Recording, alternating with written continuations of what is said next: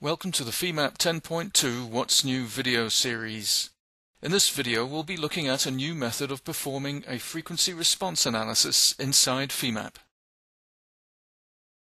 The forced response capability inside FEMAP will perform a frequency response analysis based on modal results from any solver and produce sinusoidal responses to forces, moments, and elemental pressure forces directly.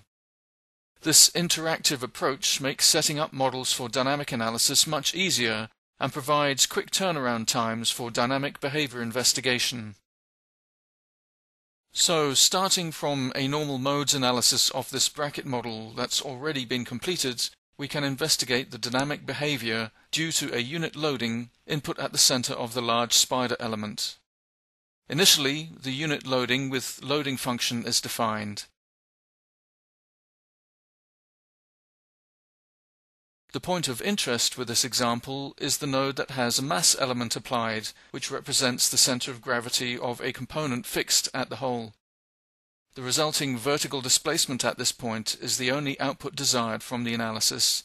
So we create a group accommodating that single node that will be referenced later on in the output setup.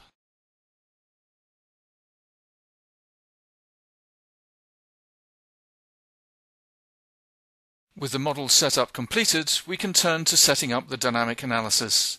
For this investigation, we are only interested in including the first few frequencies in the response calculation. We also need to define the range of frequencies of interest for output.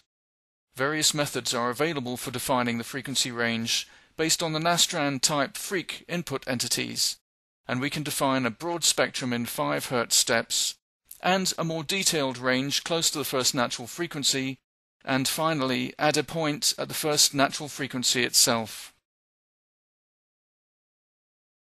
Then we need to pick up on the group and specify the desired nodal and elemental output. With everything now set, we can select OK and submit the analysis to run. As we are only collecting data for one point, the return is almost instantaneous, which shows the real value of the interactive nature of performing this kind of analysis. We'll view the results in an XY plot, showing the Z displacement of the center of gravity node over the range of frequencies requested.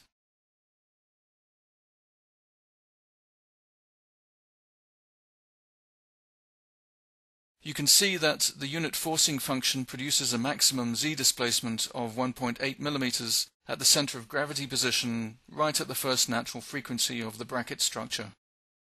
So you can see that the FEMAP forced response analysis is simple to set up, gives you full control of results types and entity selection for which results are calculated. The interactive nature of the workflow allows a quick turnaround time and lets you investigate the dynamic behavior of the design quickly and effectively. To learn more, visit us at femap.com or call your local FEMAP channel partner.